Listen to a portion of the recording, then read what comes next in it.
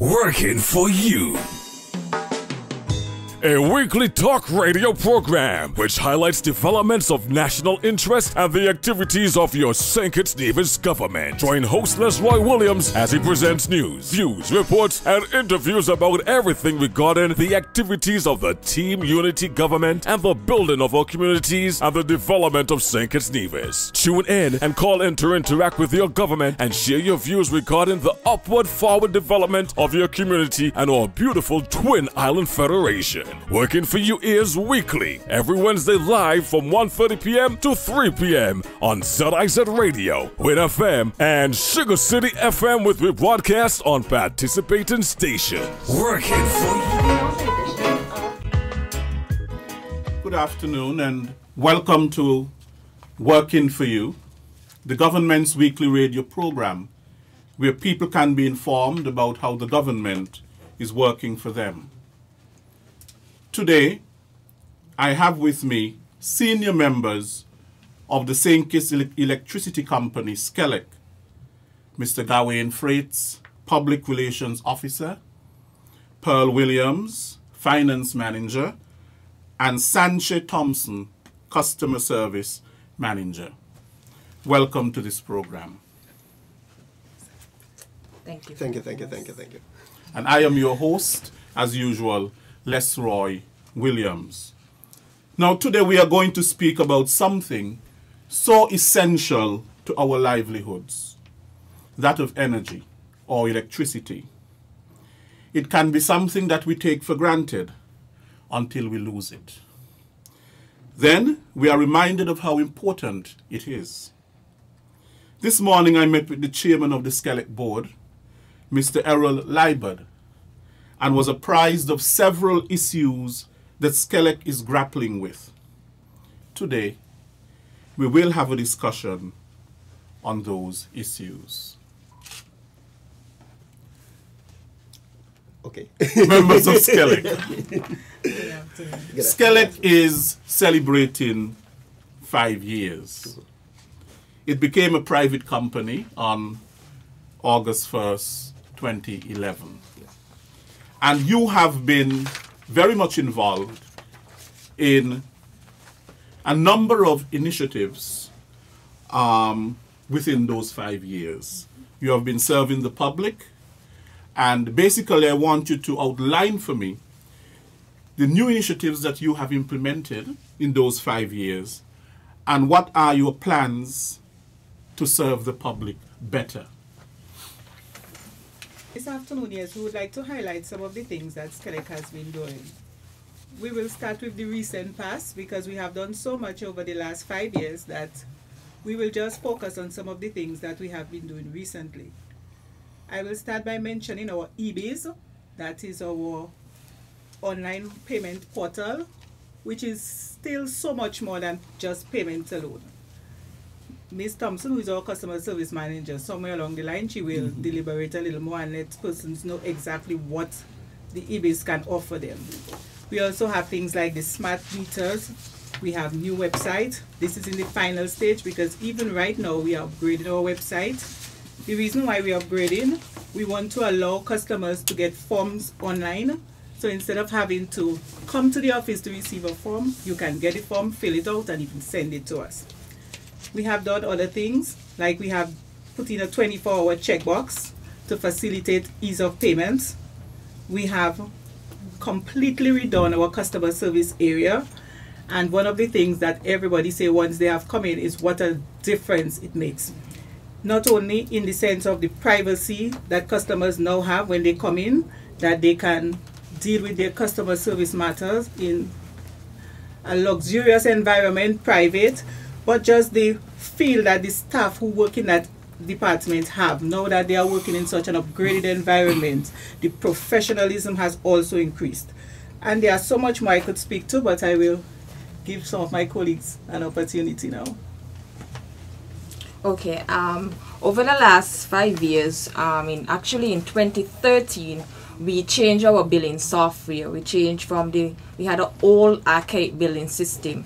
And our new billing system has allowed us to monitor our customers much better. And in addition to that, we are able to hold our staff accountable. With the old billing system, our staff, we weren't able to have much control as the parameters our staff could have go into on a person's account. So the billing software that we now have, it allows our staff to leave footprints on their account. Every staff member that touches an account must say the reason why they entered that account. And so we are able to now facilitate notes being left on customers' account, because that's one of the main concerns that we had. Persons will come in and complain and said, I spoke to so-and-so, and nobody is there to follow up. So now we have that billing software. We are able to leave notes on the account, so any one of our customer service representative can serve you much better. And so I will let Gawain. And maybe I can expound on the EBIS matter. Yes. So we start off on the EBIS matter. What we decided, well, when we first started, the only way to pay SKELEC was to actually come in and make a payment. And then eventually we started to go whereby we allowed persons to make those payments via their bank line. So we had National Bank, we still do have National Bank, Scotiabank, and First Caribbean. So now we've gone a step further whereby well, actually before that, then we started accepting card payments, so you can pay with your debit and credit cards. And now we are going full EBIS. So any time of the day, 24 hours a day, you log in, ebis.skelec.kn. Well, you have to sign up first, but ebis.skelec.kn, you enter your username and password, and you get to see your bill. And not only see your bill, you could see the last, 3 years of your bill. You could track month by month, your usage month by month. You could track the amount you pay month by month. You could get notifications to say your bill is due. I think it notifies you 3 days before it's due. You get one for 7 days, and then you get one 3 days before it's due. So you can track your energy use? Yes, and you could track your energy use. And we also have a calculator there whereby, based on your last reading, and you could go and look on your meter, and you could estimate how much your next reading should be if it's taken that day. So those are just some of the features that we have on the EBIS website. So it allows you to better manage your energy, and it allows you to better see your bill. You have more convenience because you can pay it whenever you feel. Whenever you feel like, you can use your phone, your tablet, your laptop, whatever you feel to pay it, and whenever you want to pay it. Okay. I know that you have a lot more, as you said, initiatives, which I hope that you would speak to as this program continues. Now, is SKELEC a government department? No. The short answer is no. At SKELEC, we are a corporation. We are a corporate enterprise. In that we are a company. That's what I mean to say. We are a company. We are 100% owned by the government, meaning the government is our only shareholder. But we are a company. On a day-to-day basis, we receive no help from the central government. In that we have to manage our affairs. We have to do our own collections. And in fact, as any shareholder, the government of St. Kitts will be looking for its dividends in the future from us, because that is how it is. When you have a company and you invest, you expect returns from that company. You do not go on a day-to-day basis putting in money into the company once you have made your initial investment. What you are now looking for is returns on your investment. So one of the things we would like to stress today, that SKELEC is no longer a government department, but instead it is a company, although it is a company wholly owned by the government of St. Kitts. So the government has 100% shares. Yes, that's right. And the minister, the Honorable Ian Patches-Liebert, is the representative of the government on the SKELEC board. Well, not quite, but if you look at the act which governs the electricity company, what it will say is that the minister basically has authorization for everything. Everything really stops with the minister. But the minister would appoint members to sit on the board. Okay. Yes. Okay. Good. Now, we are looking at that, and we are saying, well, you said it's a private company, it's a corporate entity. And what are some of the major challenges that SKELEC faces? Such an entity, what are some of the major challenges? Okay, as we on that, along that line, I think one of the major challenges we have out there is that persons still look at us as if we are a government department. And I think because of that, the positives and negatives that come with it are there. For instance, person may think that it's government, so I do not necessarily have to pay my bill on time. It is government, so anything that belongs to SKELEC really belongs to me as the person. I don't have to take care of the SKELEC pole. I don't have to take care of the government meter, for instance, because it's government property. So I think that probably is one of the challenge that come with being an entity, although we are no longer a government department, but in the eyes of our customers and in the eyes of the public, I think we are still seen as such. Darwin, you were about to say something? Yeah, pretty much what this video is going to say is, yeah, that's what we face. Persons do see us as, you know, still a government department. We still get called electricity department. I mean, people still, when they make the complaints or whatever, they still say electricity department. So that's why, even in the beginning, we spent a lot of time on branding, whereby we put, you know, put SKELEC. We put the number, our emergency number. We change uniforms, you know. So we try to get out of the electricity department moniker and make sure persons know you're dealing with a company now with SKELEC. We have responsibilities and stuff like that, you know. So that's the whole thing. It's amazing that there is a culture in terms of how we view the private sector and how we view the public sector, and that is something. Sometimes people see government as being inefficient and very slow. And of course, they can get a lot of concessions and subsidies and that sort of thing. That is not the case at the moment with SKELEC. SKELEC gets no subsidies. It gets no concessions. Okay. That takes me back to October 2014, and where a directive then was given to SKELEC to write off arrears for resident customers. The people who were paying their bills got no concession.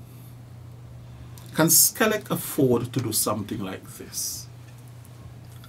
Okay, like any government, a decision was made to offer an amnesty to persons not on the SKELEC portion of their bill. Let's just make that very clear. It was on the whole portion of the bill that was due to the government of St. Kitts for residential customers only. But as a private entity, SKELEC has no plans to do any such write-off, because governments do afford their nationals, their residents, from time to time, be it tax amnesty, be it gun amnesty, many different amnesty. A government will give their persons amnesty. But as a company at SKELEC, we have no plans of doing any amnesty, because right now there are many things that we want to do. So amnesty would not be on our horizon. Right, so no amnesty. You are faced with major challenges, of course. You have your operating costs. You have fuel costs, which I hope you can speak to a little bit. And then how do you run a company like this, taking all these costs into consideration? And are you operating at a deficit? Should I answer that? I will. You can go ahead and I will. No, how do we run a company like that? Well, we try our best to run it, you know, because it has to, you know, it has to function. The company has to function as it is. We have been, well, for starters anyway, when we started in 2011, is our main aim was to make sure that we sort out the issues of electricity going fast. So we invested a lot of time and money and training in personnel and in equipment on how we should fix this issue. Because as the company started in August, like in September 2011, we had a lot of outages. October, we still had a lot of outages. But as the time went on, you know, the guys did a lot of work. We did a lot of work, you know, in the generation part of it all. And we decided, okay, this is how we're going to invest. And if we're going to invest that way, then you know, the persons now would invest another way, because we are providing a service. And our aim is to provide a reliable and responsible service. It goes with our motto, reliability with responsibility, right? So in order for us to do that, then it's only will be fair that persons then will pay for the service that we provide. So that is how it works. So it's like we give you one hand, you give us another hand. So that's the road that we're going down, and that's what we're trying to do.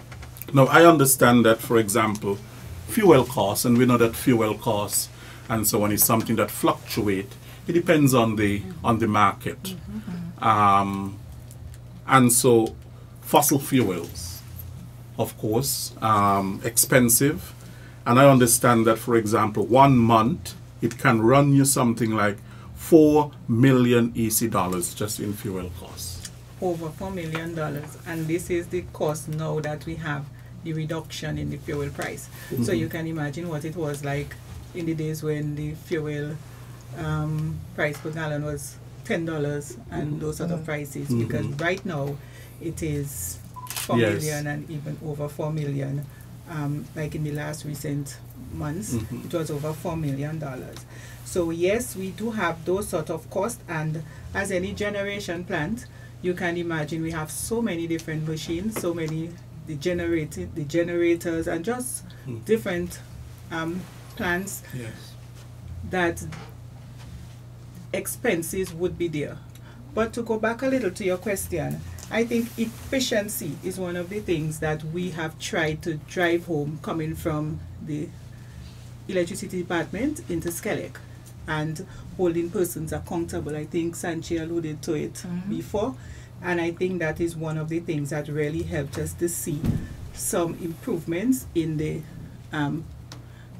electricity bill going on and off. I think one of the things we did try to do was holding persons accountable, and I think that has done a great deal to help in us having that's not the only thing, but I think that's probably one of the major differences between what was inherited in 2011 into what has grown today, is the fact that as a company we are able to strive for greater efficiencies. Sure. Now, you know, we have a lot of hotels coming on stream, and of course there's increased construction activity. That means then that you will have to increase your generation. Isn't that so? That's correct. And so therefore that will redound in higher operating costs, fuel costs, and so on. Now, SKELEC has to collect money. And one of the ways in which you're going to meet your costs, your fuel costs, and your operating costs, and if you're to make any profit at all, where the government can get its dividend, then people must pay their bills. Some do, some don't. What rewards are there for those who comply? And what penalties are there for those who don't? As you mentioned, Leswar, we do provide a service to our public, and so in turn we do expect our customers to pay us in return. And so at the moment there's no fuel charge for the last 18 months or so on our customers' bill. In addition to that, customers receive energy credits, and so the energy credits varies from tier to tier. For example, customers that use usage between 0 to 200 receive 50% off of their energy portion of the bill, and 100% off should there be a fuel charge. Customers between 201 to 450, it's 201 to 250. If there's a fuel charge, you receive 100% off of your fuel charge. 251 to 350, you receive 50% off. 351 to 450, you receive 40% off. 451 to 500, you receive 30% off of your bill. 501 to 800, you receive 20% off of your bill. 801, 2, and anything over 1,000 units, you receive 10% off of your bill. So even though persons are not paying as we wish, as we would like, we still in turn give back something to our customers. Sure. And every month, as long as you fall in a particular tier, you're entitled to receive some sort of discount off of your bill. Sure. Okay. Now, what do you do with those customers who are not living up to their responsibility? Because you have a responsibility to your customers, but your customers also have a responsibility to you in terms of ensuring that they pay their bills as good citizens. What do you have in place to deal with that? For persons who, because there are persons who just genuinely have financial hardships, you know, and they might be delinquent and have arrears on their bills. So we have our deferred payment arrangement plan, which, you know, we've had that for a while now, right? Yeah, and you know, so we encourage persons to come in and sign up for the deferred payment arrangement. And I'm gonna lay it out simpler than Sancho would explain to you. But the simple way of it is just think of it as like hire purchase without paying an interest. Right. So you come in, say your bill is, I don't know, $1,000, then whatever the price is. You come in, we break it down into monthly payments, and then we tell you pay that per month along with your current bill. Right? So, and that is just the basic simple outline of it. Just think of it as a hire purchase, and that's what it is, but we don't charge interest on it. So it's just that we just break it down into either 12, 18 months, whatever the case is, and then we tell you pay that over that period. I guess Sanchino would explain more in depth of how it works. Sure. Okay. Our deferred, what we call our DP, or the long term of it, is our deferred payment arrangement plan. We have had this plan for quite some time, but over the last year, we have done significant advertising regarding this subject matter. And so how the deferred payment arrangement works is that, let's say for example, you have a bill of $5,000. And what we ask you to do is make an initial deposit. Of course, the higher your initial deposit is, the less your monthly payments would be over a period of time. And so, let's say you make a payment of an initial deposit of $3,000. So what we do, once you agree that you're going to pay it over a period, let's say 6 months, we divide the balance of the $2,000 over that 6 months period. And so what would happen on your bill, you will see every month in the installment portion of the bill, we require you to pay towards your arrears. So you will have in the installment portion what is paid towards your arrears. On the bottom of the bill, you will see what you use for that current month. You have to remain in good standing for your deferred payment arrangement plan.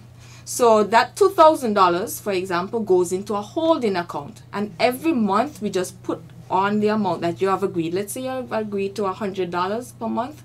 The $100 goes on into your installment portion of the bill, and you pay it along with your current month bill.